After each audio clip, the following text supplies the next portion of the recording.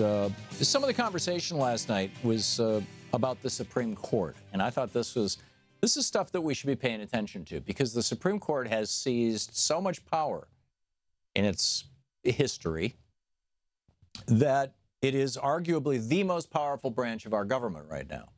The Supreme Court has changed the nature of American politics, for example, with the 1976 Buckley case. And, you know, that said that money is speech, which was then amplified by Citizens United. So this is clip number 17. This is a question about the Supreme Court and Hillary's answer. Good evening. Perhaps the most important aspect of this election is the Supreme Court justice. What would you prioritize as the most important aspect of selecting a Supreme Court justice?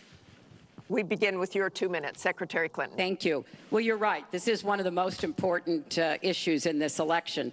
I want to appoint Supreme Court justices who understand the way the world really works, who have real-life experience, who have not just been in a big law firm and maybe clerked for a judge and then gotten on the bench, but maybe they tried some more cases. They actually understand what people are up against, because I think the current court has gone in the wrong direction.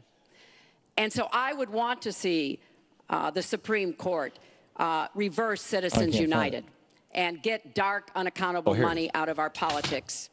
Donald doesn't agree with that.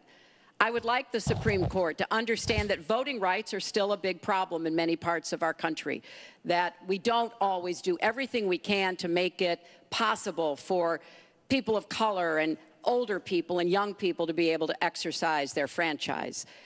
I want a Supreme Court that will stick with Roe v. Wade and a woman's right to choose, and I want a Supreme Court that will stick with marriage equality.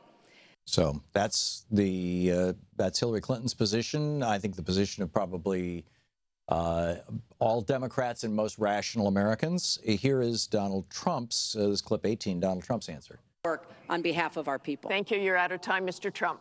Justice Scalia, great judge, died recently, and we have a vacancy. I am looking to appoint judges very much in the mold of Justice Scalia. I'm looking for judges, and I've actually picked 20 of them so that people would see highly respected, highly thought of, and actually very beautifully reviewed by just about everybody, but people that will respect the Constitution of the United States. And I think that this is so important. Also, the Second Amendment, which is totally under siege by people like Hillary Clinton.